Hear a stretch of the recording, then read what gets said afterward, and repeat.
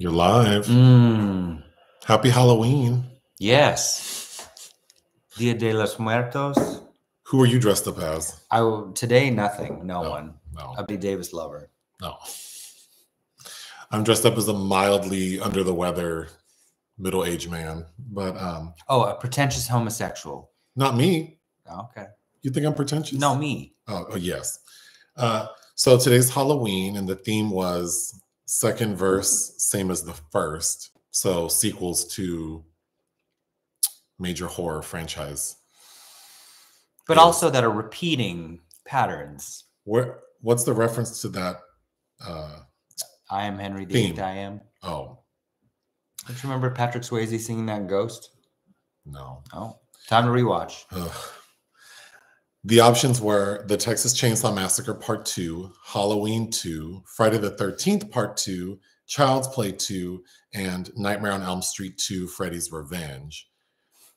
Of course, Nightmare on Elm Street Part 2 won. Who did you vote for? Friday the 13th Part 2, because it's been the longest since I've seen that. I don't know. I probably would have voted for... But of those films, the only one I like is Halloween 2.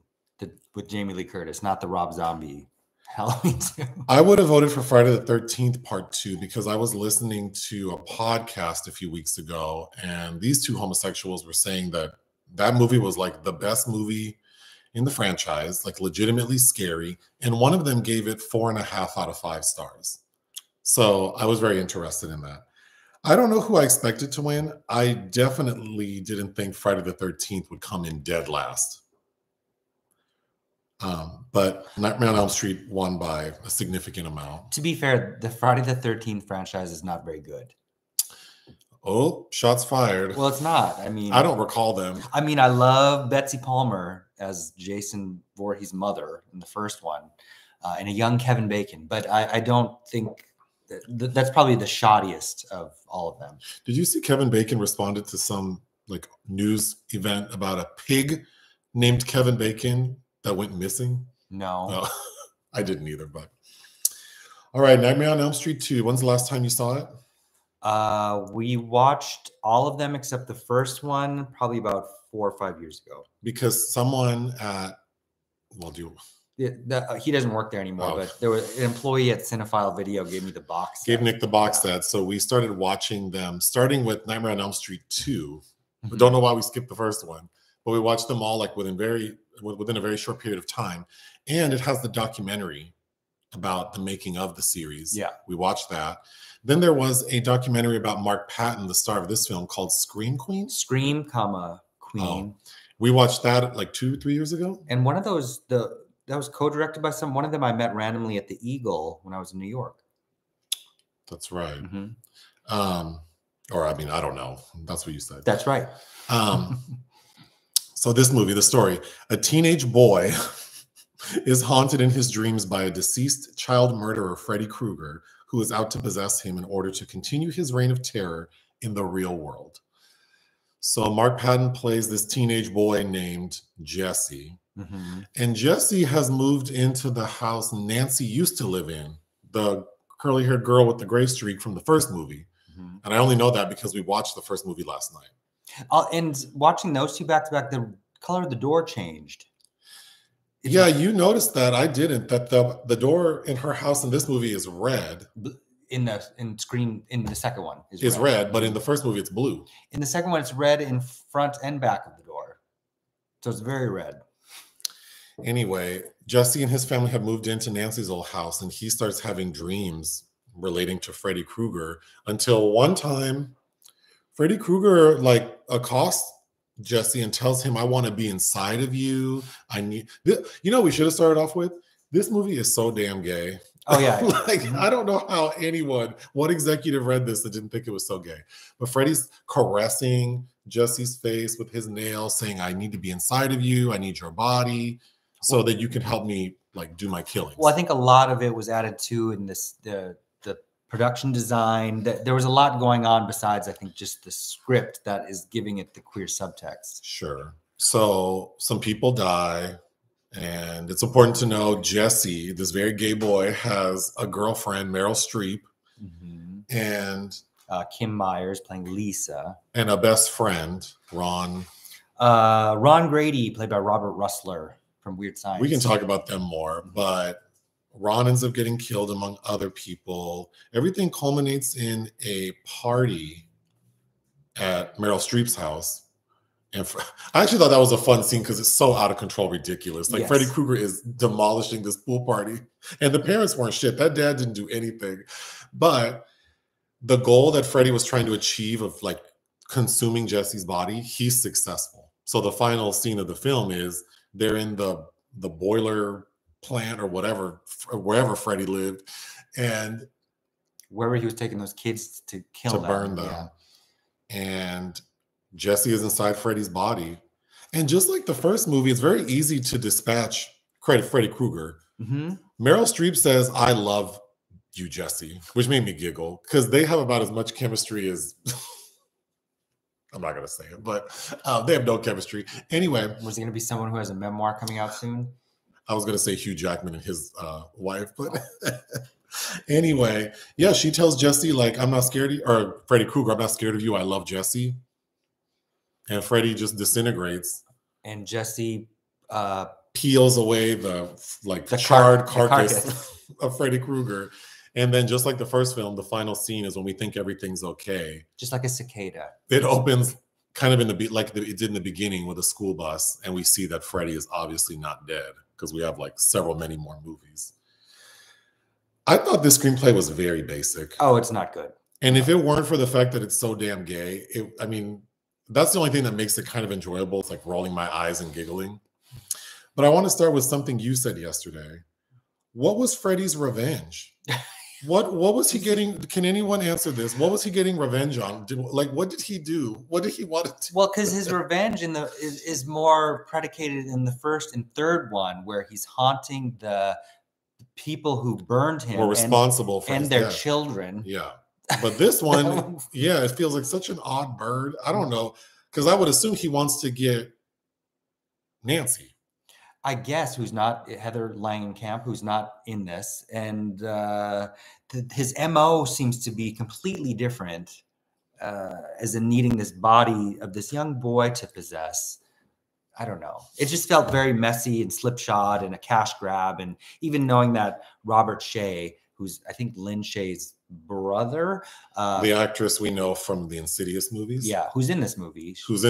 Yeah. She plays a teacher. A teacher, yeah. Hadn't hired a stuntman to play Freddy before realizing that wasn't going to work because he didn't want to pay Robert Englund a higher salary. Yeah, so the production of this movie was kind of raggedy to begin with. But there are really interesting people in the supporting cast. Like you have Hope Lange and Clu Gulager as Mark Patton's parents, which is really because she's from Death Wish and Peyton Place, and Clu Gulager is in all kinds of stuff, including, I believe, Return of the Living Dead. You've seen him as an old man in Tangerine. And Marshall Bell as the coach, of course.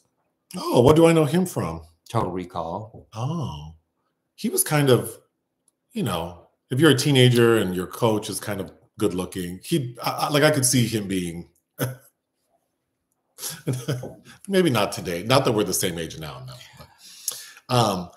Okay. I remember the movie's pretty memorable because you know me, and I remember quite a few scenes. The opening with the school bus where they're driving like through the desert of hell or something. I remember that quite well. Arizona, you mean? Oh, I met a listener because I was gone on a cruise, and I met a listener who lives in Arizona. Oh, sorry. So he's mad that I said I make comments about Swifties, so we don't want to make him mad about Arizona.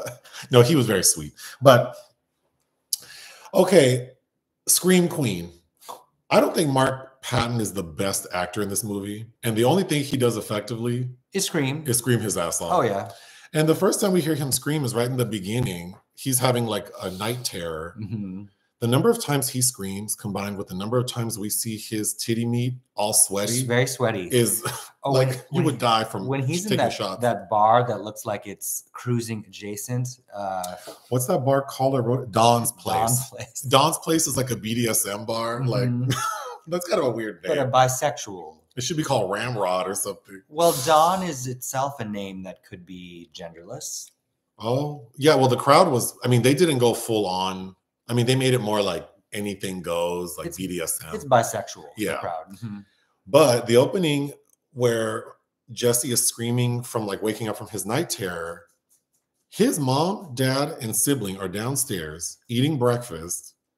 First of all, the sister's eating a cereal called Fu Manchus, which I thought was funny. And the prize inside of Fu Manchus are these long red nails that snap onto your fingers. But he screams bloody murder, and they didn't pay him dust. They didn't even react to him screaming like he was being murdered. That was weird to me. Oh, and I think because we watched this back to back, we rewatched the first one as well. I think Lange is the first one. Oh, she's in the first one as the teacher. Yeah. Jesse drives a car, this raggedy ass convertible that he refers to as the deadly dinosaur. I can't believe his parents let him drive that car. It doesn't seem safe. Well, it was 1985. He has to start it by hot wiring it, and it sounds crazy. That seems weird. Okay, but considering his dad just thinks that the air conditioning needs a shot of Freon. Yeah. That it fits. It tracks. It does.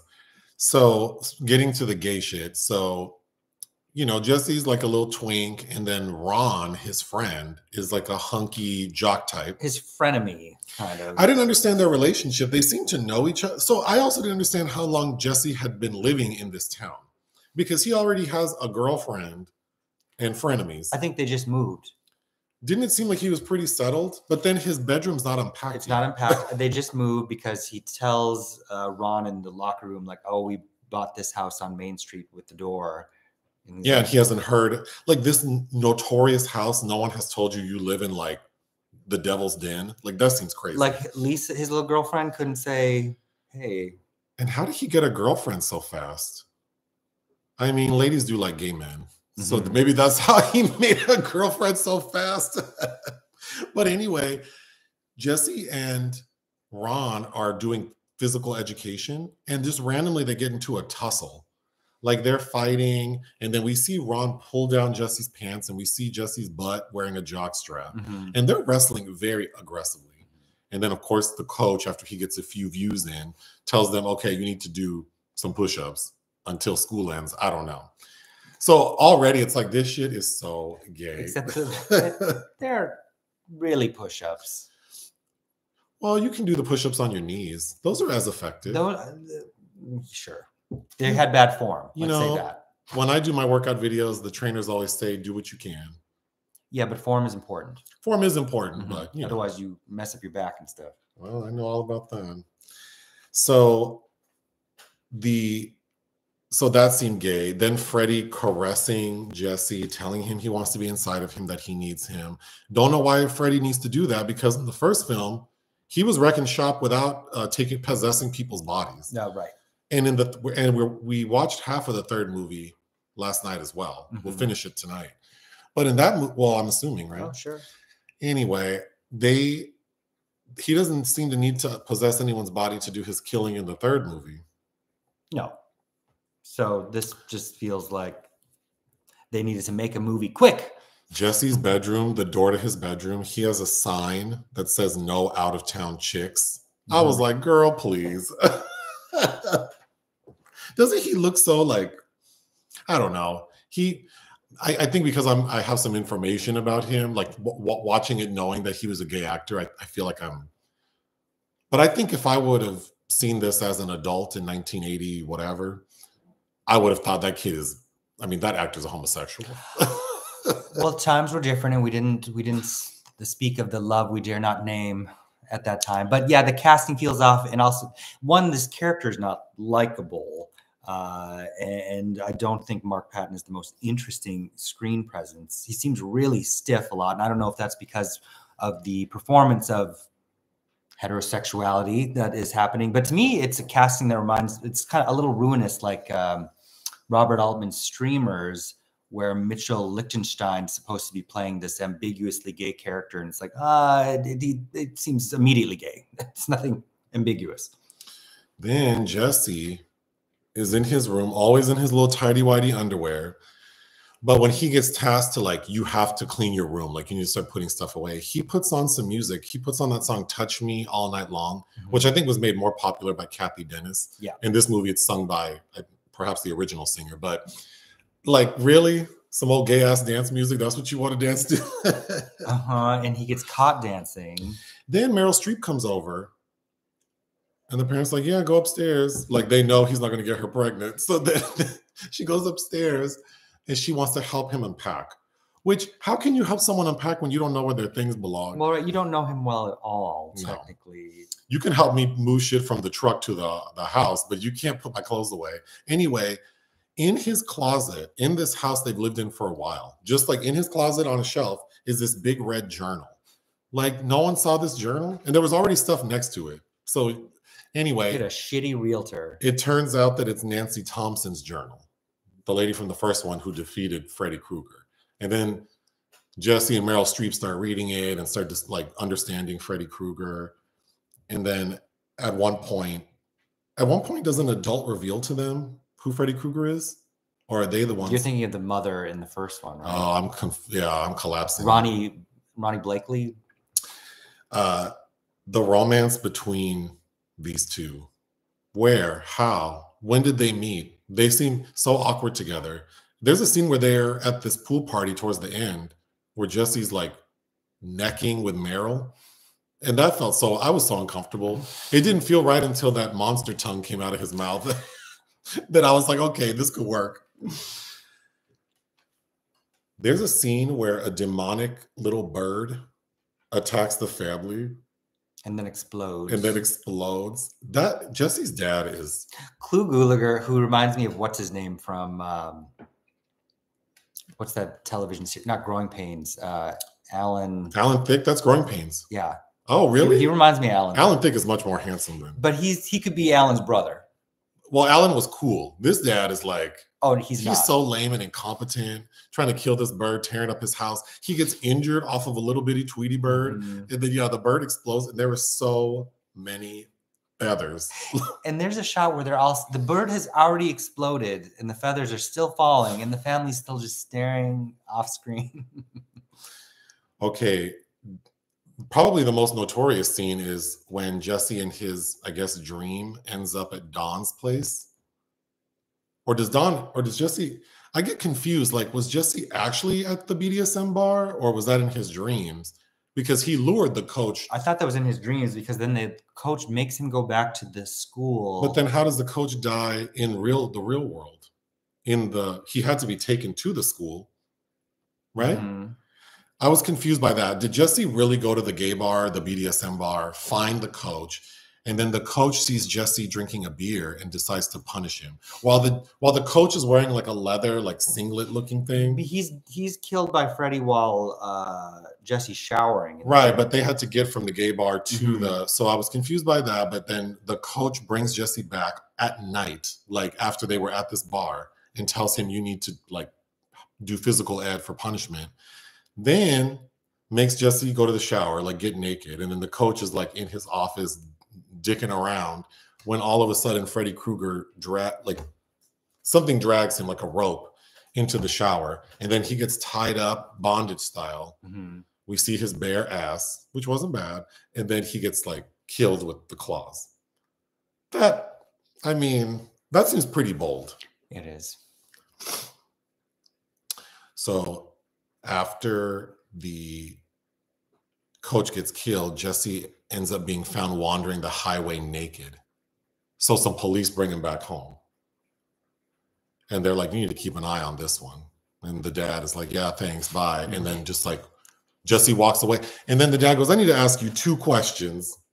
He goes, what are you taking, son? And who are you getting it from? Like. But he's naked, wandering in the rain. Yeah. The writing of the parents is because they seem more like neighbors than family. Because even when the mom tries to say like, I need to know what's going on with you, they have no chemistry as like a loving family. Something's trying to get in my body. Yeah, and you're trying to sleep with me.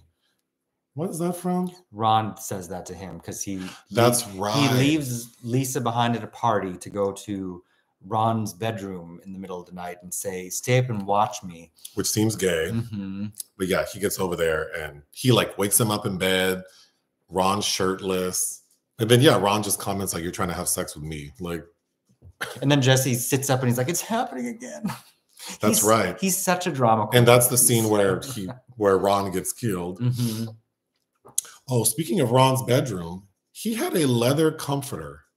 Yeah, it looked uncomfortable. Right? Because we also know it's hot wherever they live because they keep talking about the air conditioning not working. And at one point, they say it's like 95 degrees in the house. And Ron lives down the street. So what's he doing sleeping with a leather comforter? And he's got a Tina Turner poster and Lamal from Neverending Story. And from, what's that band? Kajagogo? Kajagoogoo or whatever. They sing that song. What's that song they sing? I sang it last night. You did.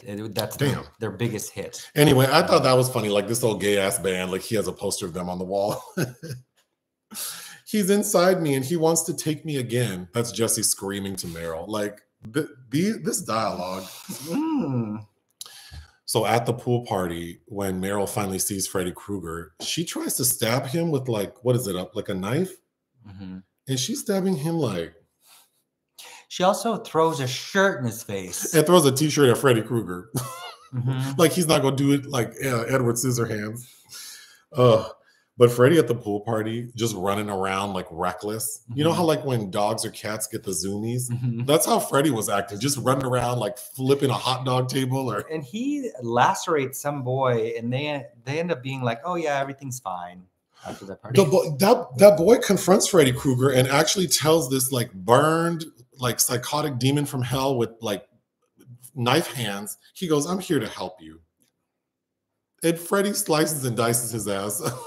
That was probably one of the better scenes. I laughed out loud. I love how they triumphantly start the party when the parents' lights go off in the bedroom. It's like they can clearly hear. They didn't instantly become unconscious. Right. And then immediately we hear the parents go, "Oh, here we go." And then the mom's like, "Kids are just being kids." It wasn't Michael Jackson's bedroom. Right. Oh, I can't edit that out. Damn. What? He passed out. Then the dad hears all this commotion and screaming, finally comes outside after having to break a glass cabinet to get a gun. And then Freddy Krueger's right in front of him and he doesn't keep shooting him. That was crazy. And then they watch Freddy just walk through the fence. And he's the kind of dad that's like, you have a kid that looks like the guy that played Johnny Depp's dad in the first one. Like, I don't believe that this is your child. Then when Meryl gets to Freddy Krueger's boiler room or whatever, the water plant, I don't know. They have like dogs with like mutant baby faces. You mean masks that are glued on? And then they have like a killer cat. Mm-hmm. Why do we need that? It was like, was that supposed to say like we're in hell? That was so stupid. We need something strange here. Then when Meryl tells Freddy Krueger, who she knows Jesse is inside of, when she goes, "I love you, Jesse," I just yelled out a big why.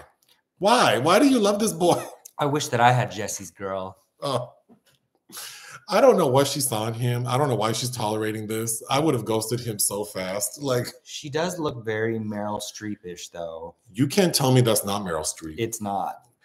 Then, and also an Italian actress named Alba Rohrwacher highly favors this woman as well. The ending is garbage. First of all, like, she kisses Freddy Krueger, and I was thinking, like, kiss Freddy Krueger or die. Like, he's gonna have to die. Like, I mean, I'm not kissing Freddy Krueger. And she does it without hesitation. She does. Where does she get the fortitude, or how did she understand that if she stands up to him, where's the lore? Like, how did she know? Because she's seen Beauty and the Beast. I know she has Nancy's journal, but I don't recall them saying like, "Oh, he feeds off your fear." Nancy Spungen. No. The end is bad. It doesn't take much to defeat Freddy Krueger. But right, well, for a short while, and then he comes back. It's almost like Insidious. Like, you just have to stand up to it. Like, tell it, "I don't believe in you," and it just goes away. Mm-hmm. I'm gonna start doing that with my bills. Jesse ripping off Freddy's body looks so. I will say the movie looks good, and I do think the practical effects are okay, but now that we rewatched the first one, I think the first one is more remarkable. Like it's more interesting. Well, there's more care taken into. I mean, I still think the story is kind of nonsense, but and Nancy's mom, I love Ronnie Blackley in it. I think she's really fun, but I don't. Yeah. Compared to some other Wes Craven movies where there are stronger subtext and some better performances from actors, I don't love it either. The final scene when they're on the school bus and everything's fine. It's a short bus. It is a short bus? I mean, it's a short school bus that picks them up. I mean, I'm just saying. The school bus that picks them up. One of these dumb girls who was at the pool party, she tells Lisa, or Meryl Streep, that was a really great party, Lisa. Yeah, and it's like, wait, didn't many people get slaughtered to death? Mm-hmm. Didn't you see like the devil pop out? She says that was a really great party.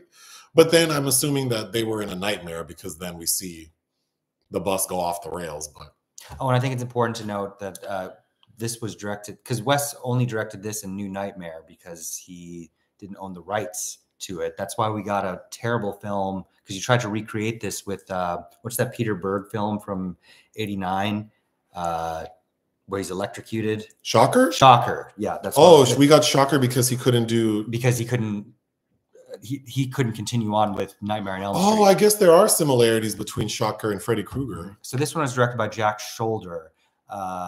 And I think he did a film after this called The Hidden from 1987. That's actually very well regarded as a genre film, which I own and haven't watched. Maybe I should tonight. What would you give this movie? I don't love this film. 2. I would give it 2.5 out of 5, and that's only because I think it's amusing for how like the gay subtext that everyone tried to pretend wasn't there until they admitted it later. Well, yeah, like Robert Englund, I think, was giving interviews 7 or 8 years ago, being like, "Oh yeah, I knew all about that. I was playing along with it."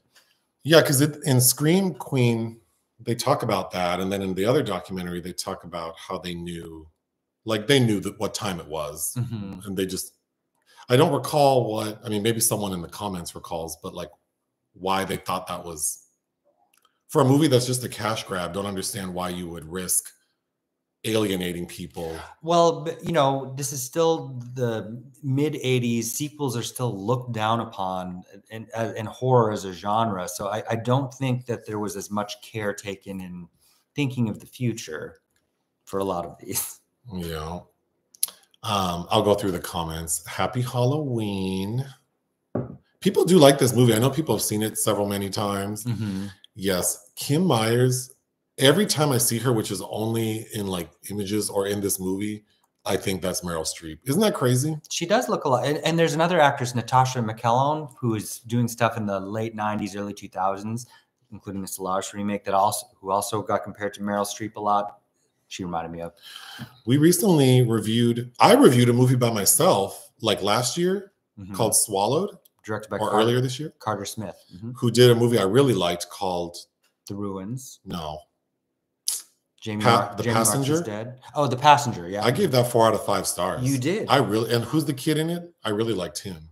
What's his nuts in all those genre films? But anyway, that director did a movie called Swallowed, and Mark Patton is in that movie. And Jenna Malone. And I kind of thought he was the worst part of that movie too. And then I watched an interview with Carter Smith. He did it with some podcasters, and he basically admitted, like, yeah, Mark wasn't giving what I was hoping he'd give, so the camp performance that we see is kind of not intentional, which is unfortunate.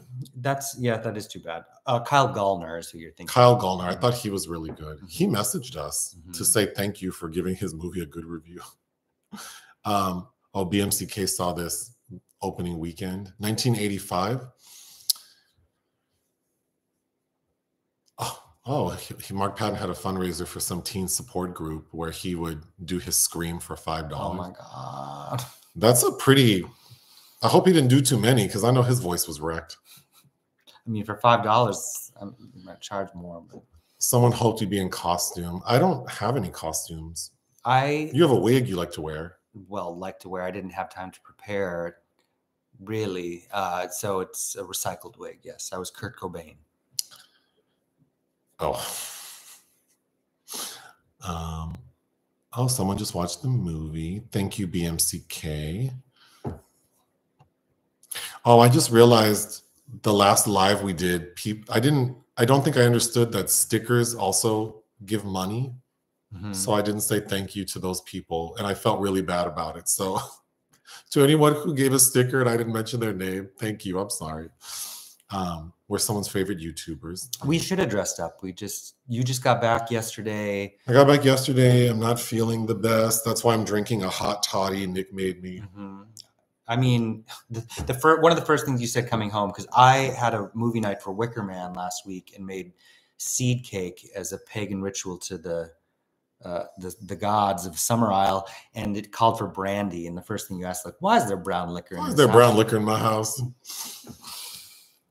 Happy Halloween. Happy Halloween. Why did I not get to hear Joseph say you're live? Well, there, you got it. I love the song Touch Me by Fonda Rae. It is a good song. And even on my gym playlist, I have the Kathy Dennis version because I didn't know this one existed, but I did like this one. Oh, when the ads play, does that mess up? So it does interrupt the live. It doesn't start you where it started. Oh. I didn't know that. Thanks, YouTube. Well, we need money. Well, I shouldn't say that. I love that song too. Crispy Bacon. Oh, that's the pig. Oh, Crispy Bacon went missing? Is that who I'm talking about? Crispy Bacon. Oh, no. That's cute. I mean, are we really going to kill that pig and eat it to make bacon? Then it's very morbid. But. Yeah, I do like the first Nightmare on Elm Street better. It is better. It's still, again, I was referencing, like, there are, outside of this whole franchise, there are Wes Craven properties I like a lot more. I don't know. After watching like 2.5 of these right in a row again, it's like there are so many scenes of like people walking around in a dream state, exploring. And I will say, compared to Friday the 13th, where the killer has no personality, it's fun. I mean, at least I think the Nightmare franchise is more entertaining. Well, Robert Englund is definitely the best part. And I think it's more creative. Yeah, for sure. Jason is like more like he's a brutal killer. So it's like very like blunt, one swipe, so it just becomes monotonous. Like Michael Myers too. Yeah, I mean, it's a straight up, I mean, these are, what are they called? Like slasher. But I think, yeah, Freddy adds, Robert Englund brought a lot to this franchise.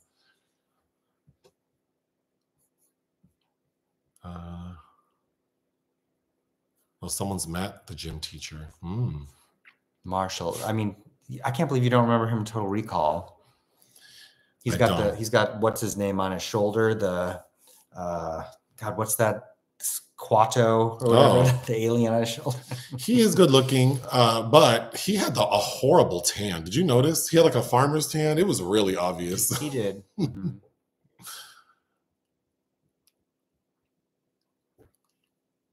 Huh.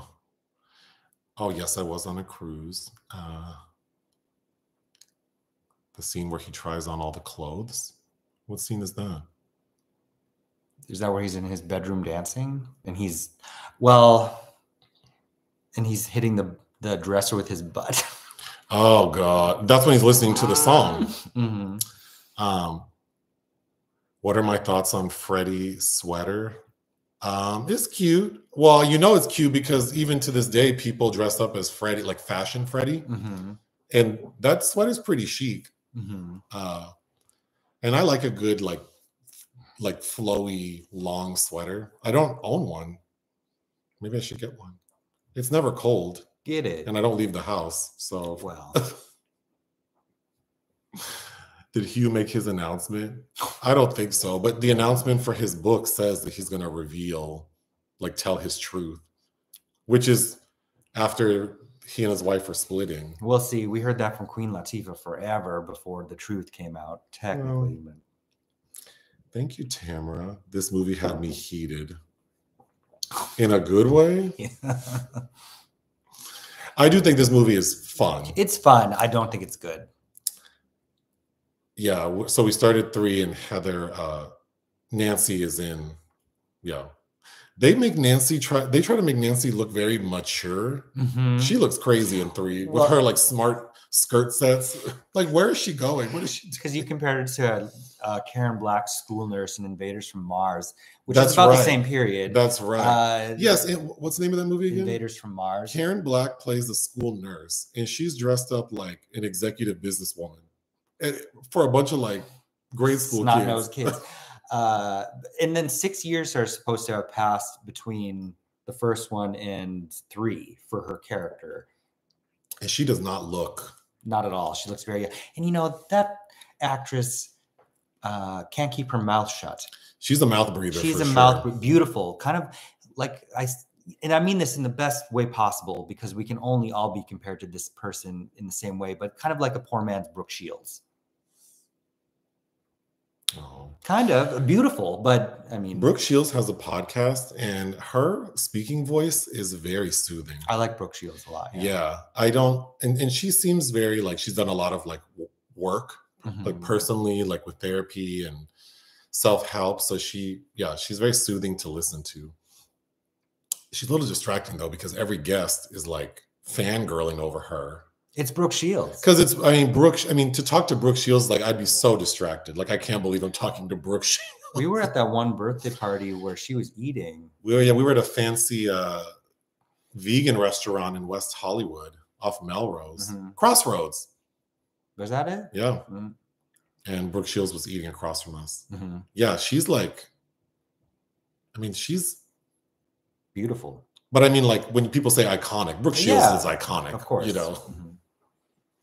Not Megan Fox, or I'm saying that because I just saw an Instagram post of her Halloween costume, and people, I guess she broke some SAG-AFTRA thing doing that. I don't know, because she dressed up as a character maybe, but or one of her characters. Maybe she dressed up as Jennifer's body. I don't know the context of the picture, but in the comments I saw people put iconic, and it's like, again, Megan Fox, Brooke Shields is iconic. You can't just use words. The practical effects are definitely like, they're totally fine. Yeah. Charred carcass, they must be talking about me. Oh no. I love Lynn Shay. My dog is dressed as Batman today. I've been driving around LA, and he stands halfway out the passenger window with his cape blowing in the wind. Oh, look at that. Gas prices went down, and now you just joyriding around LA. They're down like $1. Oh, let's go. Because before I went on the cruise, I filled my car. Well, that's not true. It had already gone down a little. But I noticed from the last time I filled my car up, which was like a week before the cruise, and then I filled it up when I got back, it was like $1 cheaper. I mean, granted, I was by the port, so I'm assuming gas by Long Beach is cheaper, because I guess the oil can get there more easily. Perhaps. Part 3 is the best of the series. Well, so far, Larry Fishburne and Patricia Arquette, yeah. Well, the acting is better. Yes. For sure in 3, but I haven't finished the movie yet. Although the lead is the guy from Body Double, and I don't like him. I'm forgetting his name. Oh, The New Nightmare is good? Which one is that? The 94 one. Oh, you said that. You said people like that. Yeah, that one's, well, Wes has returned to the series, and we should watch that one next. Well, we've seen it before. Oh, Come Back to the Five and Dime Jamie Dean. Love that. With Karen Black. Karen Black. Oh yeah, Mark Patton is Jimmy Dean, the Karen Black character. Oh, because that character's Trons. And then and then I already talked about Cher's Christmas album. Cher's in that. Oh, and what's her nuts from Who's Afraid of Sandy Dennis is so good in that. There's someone else big in there too. Kathy Bates. That's right. Happy Halloween. I have night terrors, no big deal. Oh God, can you imagine? Oh. So I can't rank the movies because I don't remember them. I couldn't tell you which one I like better. I rewatched the remake with who's the actor who played Rorschach? Jackie Earle Haley. Isn't he Freddy Krueger? I rewatched that one. And I think they restored the original intended story about Freddy being a pedophile, right? Yeah, because in this one in the first one they keep saying he's a child murderer. Like, okay. It's like, I don't think he was just killing them kids. Which is weird because Jackie Earle Haley also played a pedophile in that Kate Winslet movie that I really like with Patrick Wilson. What's that called again? Damn. We drove shitty cars in the 80s. Someone clocked us for saying like the high school we went to and the first car we drove, because those are security questions. Oh, yeah. So I need to stop saying things like that. Little children. But my first car was an 80s bucket for sure. Hi, Arkansas. Is Arkansas the home of Bill Clinton? Little Rock. I do like Bill Clinton. I don't like it. Well, okay. I've never been to Arkansas. I bet there's good food there. There's good food everywhere in the United States. I'm just trying to find something nice to say about Arkansas. I don't have a negative thought of Arkansas. It's whatever. I bet we could live in like we could have our own compound and never leave. Yeah. I could have a moat with alligators in it if I moved to Arkansas. Mm-hmm. That's probably not a nice thing to say. Okay. I'm not implying it's cheap. Real estate's more easy to come by in Arkansas. I'm putting my foot in my mouth. Sorry. Do some Zillow research after I can't edit these lives. My parents let me drive a 1980 Fairmont with no power steering. Oh, my first car, which was a bucket, didn't have power steering, and it was a manual transmission. So trying to bend those corners with no power steering, and I'm trying to shift, that was horrible. The first car that I ever got to drive, my dad took me on his Dodge 4x4 extended cab pickup truck, thinking that I'd been driving around with my friends when I hadn't. And he assumed you knew how to drive a little bit. I immediately put that in the ditch. Yeah, you wrecked the car. No, I didn't wreck it. I went. Oh, I thought there was damage to it. Minimal. What in your little cashew brain made you just want to go like that? Well, he was screaming in my ear because he had no patience. So, I. So don't rely on you in a crisis. Don't scream at me. How about when Lisa said 5 years ago was before my time? Oh, yes. Bitch. Yeah, the lore of this like child murderer and this it looks like they're in LA or like in Southern California. And the fact that like no one like this isn't. Well, when Nancy's mother is talking about in the first one about like, oh yeah, us parents got together and killed him. It's like, how long ago? How long ago was this? How old were you? 20-year-olds killing this child killer? I feel like Freddy Krueger should be so prolific in that town that he should be like the high school mascot. Like, and also, I don't know how everyone doesn't know about. And also, how her mother is the most functioning alcoholic I've ever seen. The scenes with the mother. Now we're talking about Nightmare on Elm Street Part 1. Fully made up all the time, just drinking. Fully done up, hair same color as her face, with a bottle of what was that, vodka? It looks like vodka. But she hides it in the linen closet. She has it in the linen closet. She has it in the bed. Not the coach getting a few views in. He was a creep, I think. Assumed the position. Oh yeah, he did say that. Yeah, the size of Springwood, Ohio, which is where this film is supposed to be set, is confusing, to put it mildly. Yeah, the scope of, because it almost looks like they're in a larger, like they could be in like Sherman Oaks. I can barely do a push-up standing up against a wall. Oh. To the best of your abilities, he's an alpha, Chad. Freddy wanted to seduce him. Yeah, Freddy's. Yeah, that's interesting. Well, how old? BMCK, he saw it opening weekend and he didn't pick up on the gay subtext. How old were you?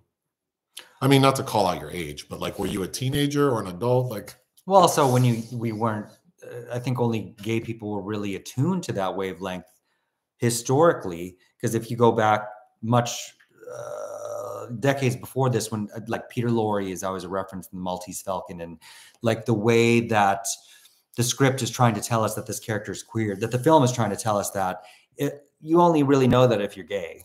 Well, the theory is someone said my theory has always been that Freddy isn't really in this movie. He totally represents this kid's repressed homosexuality. I think that could be an interesting horror film. Like someone's, repressed homosexuality is causing them to.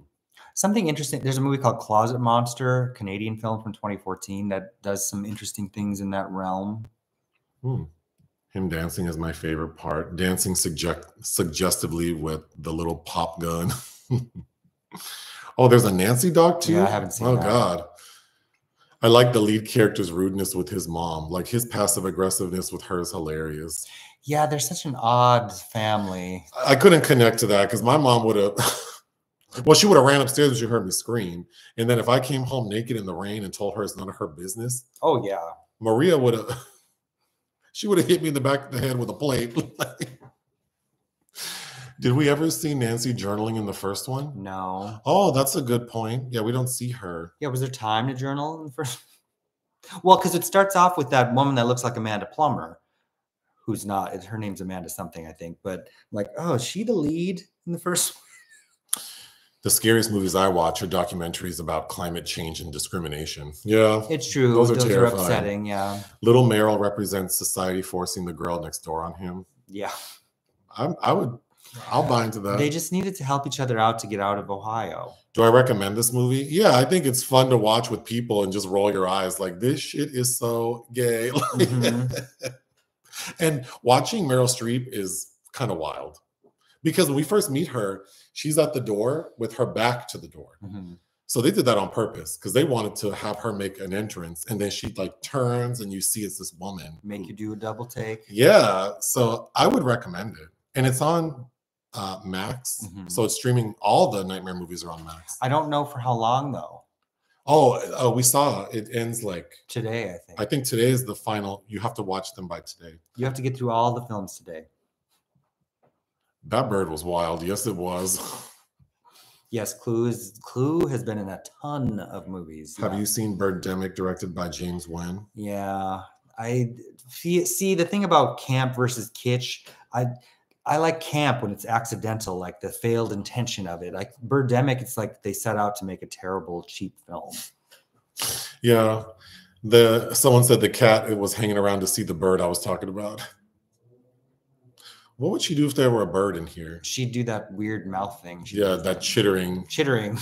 And like stand and like, she's almost like what do you call those dogs that point? A pointer? Well, she does this thing with her. Yeah, she'll like chitter and try to point at it. Like, bitch, do something. Well, who has not been found naked on the highway a few times? Ugh. Some man on the cruise got locked out of his room naked. Ooh. I mean, it wasn't that big of a departure from how everyone else was dressed, but no, it's probably a strip of cloth. It was just a strip of like bandage that was missing. But and he also was a man of size, so you really didn't see much in the front. But speaking of strips, doesn't Lisa doesn't she get bit by Freddy and she takes off a piece of fabric and ties it around her leg? That's right. They bring him home naked and the parents could care less. That's what I'm saying. These parents don't seem that. Also, like moving is a big adjustment for anyone, and they just don't seem in tune to like their teenage son having severe issues. Because the mom keeps acting like, "Do we need to get him help?" Like, yes. Well, she brings up a psychiatrist at some point, and the dad's like, "No." A leather comforter is wild. How do you go to sleep wrapped in hot skin? I mean, the minute I saw that shiny ass textile, I'm like, and it wasn't just the leather comforter. He had blankets under it. Let me tell you a story about Buffalo Bill. Oh, what does he say? Is she a big fat girl? Was she a great big fat girl? That whole thing is so upsetting to me. It's so creepy. Ted Levine is so good in that. Buffalo Bill. Too shy. That's the hush hush. Eye to eye. Yes, that's it. It is hush hush eye to eye. Clu Gulager is in The Return of the Living Dead, which is awesome. He's also in Once Upon a Time in Hollywood, where he sells Margot Robbie. Test the Dubervilles. Oh. Which she was going to make with Polanski, but Polanski ended up making that with Nastasia Kinski. Clu is great in Feast. Is that the one with Jason Mewes from like 2006? I remember the kid trying to reason with Freddy at the pool party. That was a good scene. Like, I was laying there like, I can't believe he's doing that. It looked like he was in learning cognitive behavioral therapy in a social work course. Like, it's not going to work. Everybody needs love, even Freddy. Oh. If I could just get some. That toddy's working. Oh. It wasn't that strong. It was not as strong as the one yesterday. 3 fingers, same amount. You measured with fingers? That's what you call it.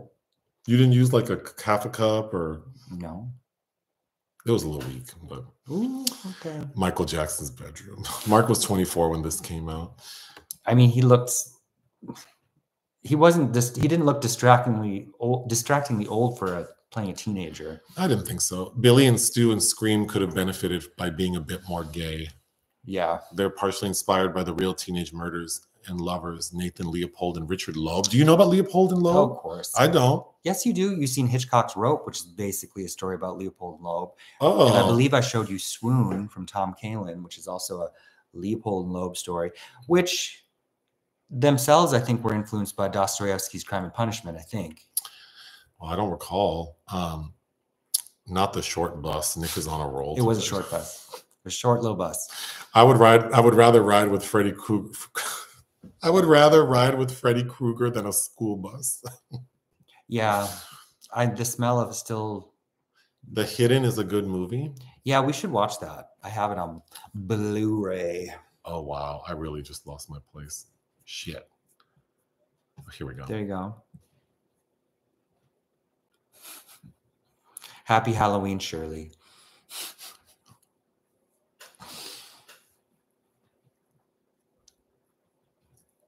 Yes, Natasha's in Ronin. You know, when I think of the short bus, I think of Mike Epps. He, you know who Mike Epps talks about in one of his comedy specials, how he was put in special education classes and also had to ride the short bus. But it's a really sweet, like the lessons he learned, the way he talks about it's really sweet. And then Monique in her new Netflix special where she comes out as queer, she talks about being put in special ed and that experience. And I kind of thought that was like the best part of her special. Yeah, it's good. I liked her special. I did. I think she beat around the bush a little too much with her liking to put her mouth on vaginas. Well, no, she says she doesn't do that. She wants people to do that to her. Which seems kind of a cop-out, because if that's all you want, then I mean that's all you're doing. No, but that can't be all you're doing. Like, so you just invite a lady over and she just immediately, like, that's not proper conversation. I also thought she looked really good in her special. She did look really good. Mm-hmm. Never Sleep Again is a 4-hour documentary about all of the films. I think that's the one we watched. Yeah, that's the one we watched. Yeah, Kyle Gallner messaged us because I put it on Rotten Tomatoes as like, did you add your review on Rotten Tomatoes? I don't remember. I don't think you did. I'm behind. But I did, and I gave it a 4 out of 5. I gave it 3.5. But it's very good. It is. At the minimum. I like Carter Smith. I interviewed him when he did Jamie Marks is Dead at the 2014 Sundance Film Festival. Nick has a wig he likes to wear. Well, on Halloween. He doesn't wear it any other time. It's uncomfortable. I went out. Well, it's synthetic hair, and it's like the netting. You're not wearing a wig cap, so it's probably itchy. No, I probably should wear one. Yeah. They're not, wow. You should probably just buy a better wig and just have it available. I love hot toddies. You two are the best. Oh, hi, Scotland. Thank you, baby Toshiro. You guys, you're the best. Thank you.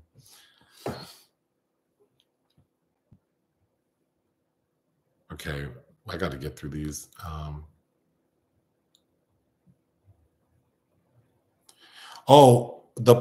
We started Nightmare on Elm Street 3 last night, and we stopped a little after the Zsa Zsa Gabor scene. Yeah. Where Freddy's like, no one gives an F about. Who cares what you effing think? Yeah, who cares what you effing think? Thank you, Jen Talks Books. I enjoyed the original 1978 Halloween. John Carpenter. Yeah. I always want to rewatch Halloween. It's fun. Yeah. I didn't do it this year, but it's always on my mind. Very simple. Again, that's what with that name like Ben Tramer, just these names that sound so fake. But in the first one, Nancy's giving me Sue Snell vibes from Carrie, Amy Irving. And from Carrie to The Rage. Yes. Or The Rage. And I believe Amy Irving's mother is the group therapist in Nightmare 3. Oh, right? Yes. Yeah. She is the therapist. Someone said, I hate that the first live I catch, I can't think of one question I had for you, but I love watching your videos and listening to the podcast. Thank you. Nick, have you seen The Sentinel from 1977? It's a classic. I remember, is it Beverly D'Angelo? Is she in a lesbian-ish relationship with the woman that plays Meryl Streep's mother in She-Devil? I'm forgetting that lady's name, but she's a very fun actress. Oh, I don't remember that. I do like She-Devil. The Sentinel's fun, yeah. I think She-Devil's my sister's favorite movie. It's or good. One of them. Vesta Rose. Happy Halloween, Italy. Will we ever do a live or podcast on an Italian movie? Sure. Oh God, I like those. No, we didn't we do one of those? You like Giallo films? I do like Giallo films. I just watched Tenebrae while you were gone, but wait, isn't that the one about the shark? Isn't that Tintorera? Isn't that Italian? No. Oh, sorry. Maybe Italian director. That doesn't technically count. This person probably means like a good Italian movie. You didn't post on our channel, but I wrote an article for Spin for 10 Halloween films that are. I didn't do that? No, you didn't. Oh, but no, I can do it today. But it's still Halloween. But I talk about Killer Nun, which is a favorite. Because sometimes the dubbing really sends those films over the top. Yeah. Have you reviewed Incident in Ghostland? With Nicolas Cage? I think we did. Oh. I think we did. But Sion Sono directed that. Are we going to do a Thanksgiving live? I don't know. If we do a poll and people don't vote for the ice storm, I'm going to be pissed. Well, that's awkward. Okay. I'm kidding. No. It probably won't win. Home for the Holidays, I'd also be very happy to, with Holly Hunter, I'd be very happy to revisit. Karen Black in Burnt Offerings is classic. And Betty Davis and Oliver Reed. Someone gets Brooke Shields and Denise Richards confused. I would also recommend, what's the movie with Denise Richards and the T-Rex? Tammy and the T-Rex. Tammy and the T-Rex is a fun movie. It's funny because that's the title, but her character name in the movie is Tanny, if you remember. I would rewatch Tammy and the T-Rex. I mean, it's... And there's a gay character in it. Yes. And he's like, it's sweet. Mm-hmm. He's this gay black man is like the best friend of Denise Richards' character. Mm-hmm. And then there's a moment where like the gay guy's been like attacked and the T-Rex has the brain of Paul Walker. Mm-hmm. And Paul Walker has an affection towards the gay guy. Like he knows him, he likes him. So there's a scene where the T-Rex, who's being powered by the brain of Paul Walker, like helps the gay guy, like helps pick him up. And he has his little hands. I think it's really cute. Do you like Friday the 13th Part 6? Oh, I couldn't even. I don't know if I've seen that one. I know I've seen Jason Takes Manhattan, which. Oh, that's not 6? Is that number 8? Oh. I think I did a marathon when I was a kid because TNT on Friday the 13th sometimes would have a marathon of the films. And I really don't remember much past 2. So I'd need to rewatch those. Nick's birthday is next month. Mm-hmm. We will talk about Matthew Perry and Richard Roundtree on Sunday. That's actually the next poll, Richard Roundtree. Oh, and then the poll that's going to drop is Richard Roundtree. Non-Shaft. Richard Roundtree films, yeah. What's Little Children? With Jackie Earle Haley. What's Aggie up to tonight? Being annoying, like she does every night. Well, actually, she's pretty calm in the evening. Joseph is constantly canceling himself. Well, if I do enough times, it might come back around. Mm-hmm. Look, if Donald Trump can still be popular, I don't know why I can't say some crazy stuff. Cashew brain. Nick has a big brain. I usually talk about the cat and her cashew brain. Mm-hmm. Yeah, not my first car was a horse. Someone's watching Unsolved Mysteries on Pluto tonight. I was watching Unsolved Mysteries a couple weeks ago. I would watch that with my family, and every time that music, the theme song, I get scared. Playing, and I lived outside 4 miles outside. Yeah, you live in the middle of nowhere, in the boonies. And as soon as that would come on, I'll lock the doors tight. I would go lock the door. Yep. And it's funny because I was so familiar with him as a kid. It took some time for me to appreciate Robert Stack as an actor in the films of his earlier career. What's the best Hammer film? Like MC Hammer? No, like the studio. I like Pumps and a Bump, but whatever. The Anniversary with Betty Davis is a Hammer film. Oh, actually. That movie is so good. Technically not a horror film, though. Wow, but she's vile. Oh, yeah. It's a lot of fun. My sister and I liked watching that movie. Thank you, Franny. I finally made it to a live. Love you both. Your reviews are splendid. Happy Halloween. Thank you. Oh yeah, there's It Follows gets a sequel from David Robert Mitchell. They Follow, reteaming with Micah Monroe. You know, as an STD horror film, I find that It Follows is very heterosexual because in the gay community, that shit would, I mean, you'd have to redo the AIDS crisis. Mamie Gummer does look like her mom. Did you like Five Nights at Freddy's? She's another sister too that looks just Oh. like all of them. It was okay. Yeah, we're not going to review it. But. No, it's like the better version of that Nicolas Cage film where he's doing the same thing, Wally's Wonderland or whatever. Oh. Someone thinks it's funny I'm calling her Meryl. That lady looks just like Meryl Streep to me.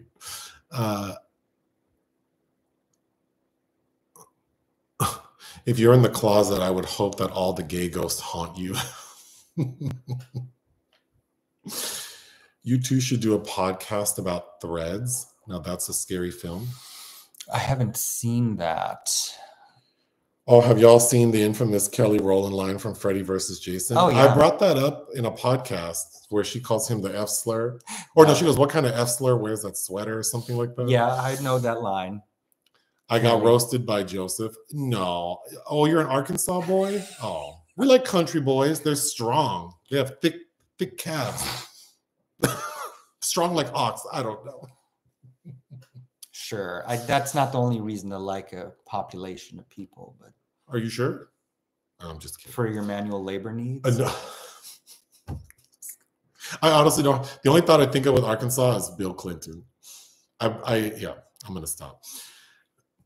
Did you see the stop motion film Junkhead? No. In my head, Nick's shirt is a Sigourney Weaver shirt. I lost. Well, she is a favorite.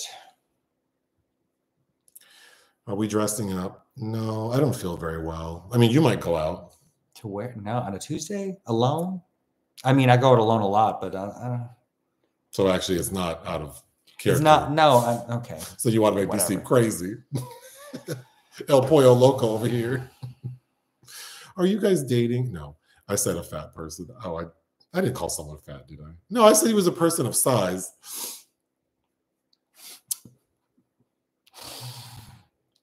I have seen that Mark Patton is having health issues. Yeah, well, in his documentary, he said that he was really well. I'm sure. I think he had some. He's immunocompromised, so that doesn't help. Did anyone watch the screenplay competition on HBO with Ben Affleck and Matt Damon? No. What Project Greenlight? Is that what? Feast won the horror category, and John Gulager directed it. Oh, okay. Mm-hmm. Have we thought about doing a review of Anatomy of a Fall? I mean, I reviewed it. I did a written review for it when I saw it at Cannes, but Joseph has not seen it, although I do believe you would like it. How much would I be willing to pay for a streaming service with all movies? $10.99. I don't know. Like any movie I can think of would be free.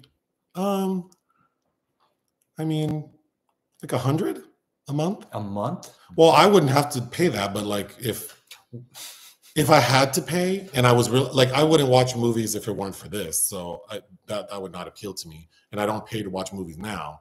But if I had to watch movies the way I do now, and I didn't get free movies, I would probably pay maybe like $70. Because you have all the streaming services pretty much, and you still end up renting movies. Like you still can't get all the movies you want. That's true. Because we have like ones I haven't even heard of. We got Brown Sugar. We got Fandango or Fandora or Fandor. Mm-hmm. We still have BET Plus. I got to watch that Judge Mathis movie. Mm-hmm. Yeah, when you add all that up, I mean, that's probably $70, $80 worth. Sure. Okay. We're great. Thank you. What's a 5-star horror film? Oh, Murder by Numbers. That Barbie Schrader with Sandra Bullock and Ryan Gosling. I think those two were dating around then. Yeah, that's Leopold New too. I mean, Carrie is almost perfect to me. Oh, Nietzsche. Yeah, I guess it's more Nietzsche. But Dostoevsky was... Anyway. I don't do, you can't pay me to do hair. Well, I guess someone could, but it would be a lot. I do hair every now and then for work purposes, but it's not it's for testing. It's not for fun. It's not for fun. I'll do my mom's hair sometimes, she wants highlights or something. But for me to do someone's hair would take a lot, a lot of coaxing. and money. Right. It would take a lot. Well, that would be part of the... That'd be part of the coaxing, yes. It would require a lot. And I would have to be very comfortable. Like, I'm not doing hair in someone's kitchen. Because at my age, with my body, like, if I'm like bent, ergonomics are important. And that's why I stopped doing hair, because it was just like my body, it was so stressful on my body. It's a lot of work. Pulling on some, doing blowouts and, ugh. 5-star horror films. I said Carrie was almost perfect. Yeah, I think The Shining. I think I really have a yen for The Wicker Man. Like, I could put that on at any time. So many intelligent and interesting people in this chat. I agree. I also think there are a lot of funny people who comment. And that's my favorite part, because people have jokes, and I love that. Nick, what are you reading right now? I've got 100 pages left of Orlando. I'm rereading for the documentary coming out by Virginia Woolf. You did the last Argento movie, I think. Is that Italian? Yeah, Dark Glasses. Oh. That's not very good. I would love to watch a review of Argento's Dracula. You had that movie out the other day, I think. Didn't you? You showed it to me. Not Argento's Dracula. Oh. Joseph is so sweet when he gets something wrong and sheepishly apologizes. Do you see how people like that when you admit you're wrong? I admit I'm wrong many times. But sweetly. Mad. Look at you. Can't even pretend to save yourself. From what? Would you recommend the movie Synonyms from 2019? Yeah, One Berlin. That's a great film. Have you reviewed Nadav Lapid? Alice Doesn't Live Here Anymore? No, I'm not going to rewatch that. Scorsese, which Ellen Burstyn won her Oscar for, from 1974. I watched Jason X recently, I think in Palm Springs. Okay. I forgot to mention that on the podcast, but I did watch it. Planes, Trains, and Automobiles I haven't seen in years and years and years. Someone said they would vote for the Ice Storm. No, thank you. I hope you talk about the Keith Lee debacle. Do you know what that is? No. I don't even know what that is. Although I saw Sylvia Miles. That is the actress that played Meryl's mother in She-Devil and in The Sentinel. Something else too. But Monique came out, in her new Netflix special. She says she's like bisexual. She doesn't say she's a lesbian. She's not to get too graphic, but she does say like she would let a woman perform oral sex on her. And that she's like open with her husband. Big Daddy. She was really trying to downplay that she's a Lebesian, but whatever.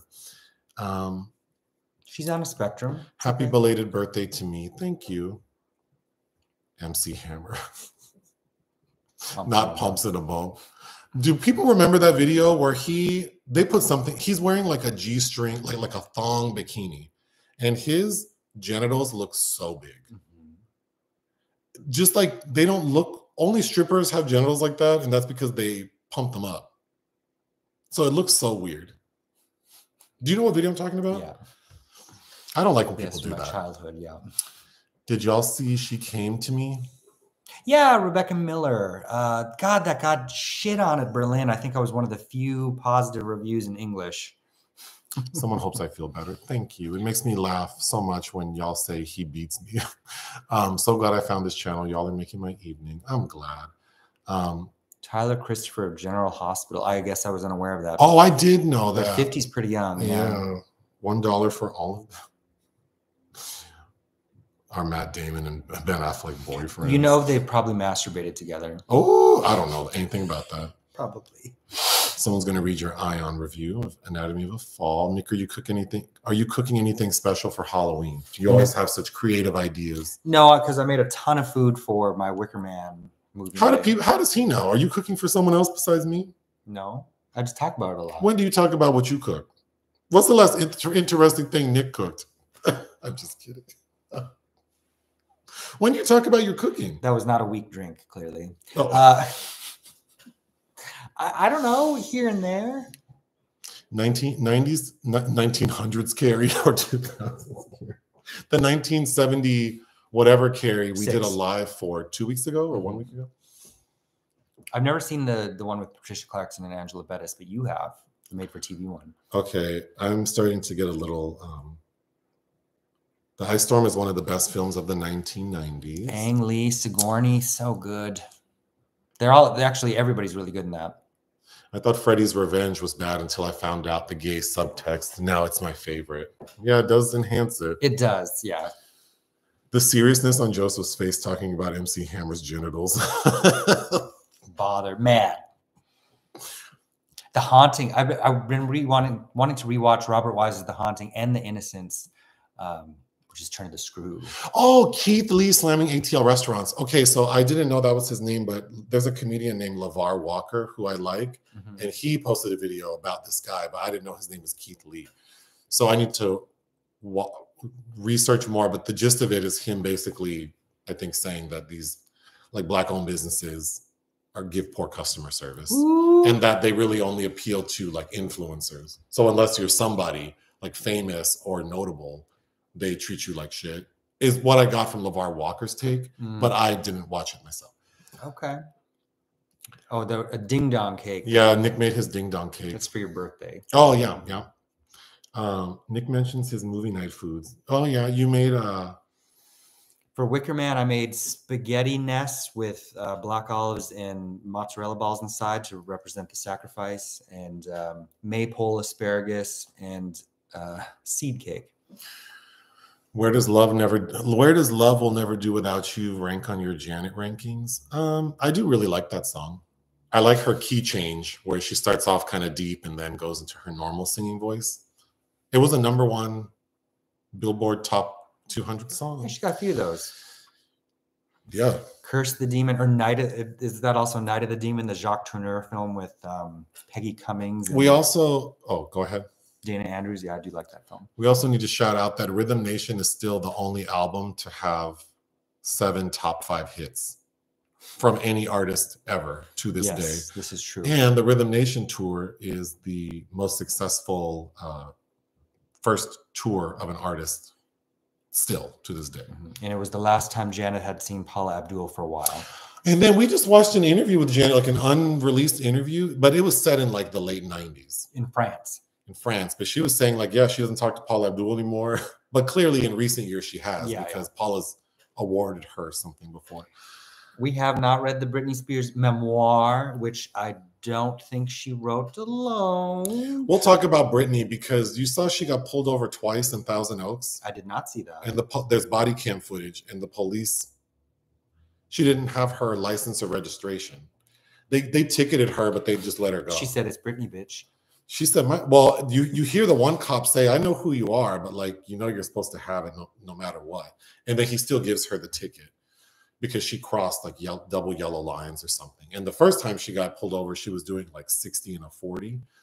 But of course they recognized her. And she was driving like a nicer car. Ma'am, I'm going to let you ease on down the road. Yeah, but she didn't get ticketed. But we'll talk about that. And I did read some excerpts. I mean, I'm so glad. I haven't liked Justin Timberlake for damn near 20 years for his treatment of Janet and Britney. I don't care about Britney as much, but I still don't think like he just seems like he was young at the time. But I think the fact that that apology he gave the two of them wasn't shit.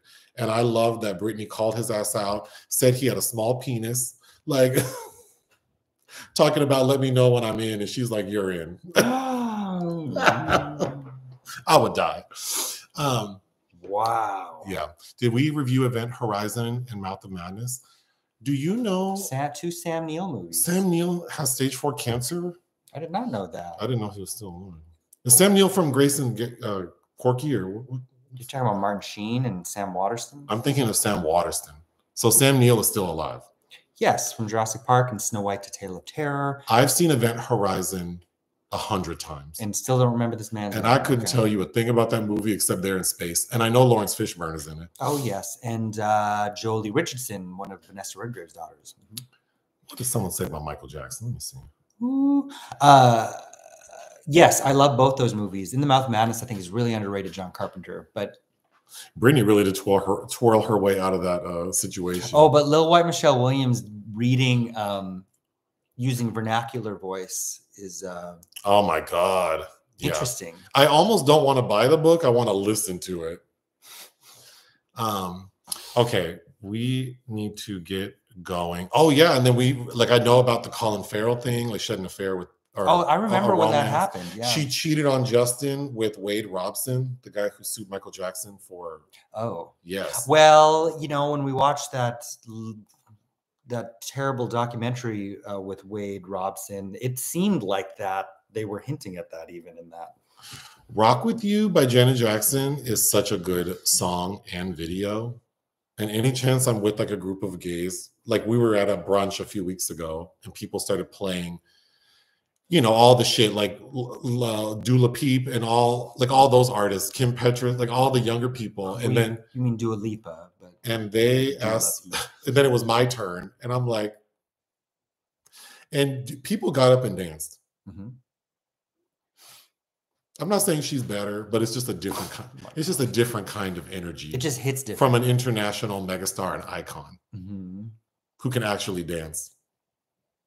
Yes. But anyway, well, happy Halloween. Yes, sad for Sam Neill. I need to read about that.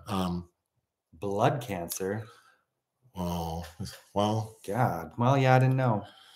Well, I hope he has good health care. Mm-hmm.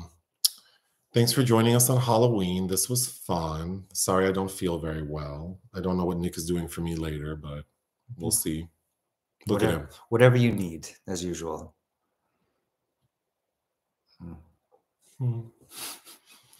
Is there anything else you'd like to say?